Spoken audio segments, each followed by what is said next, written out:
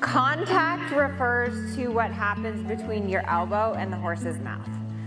And that's the first step. Like when you get a baby horse, it's teaching them to accept the contact, which at a very basic level means that they accept the light contact with a bit, and then that you're able to move them a little, move their neck around, ask them to soften. So that's contact.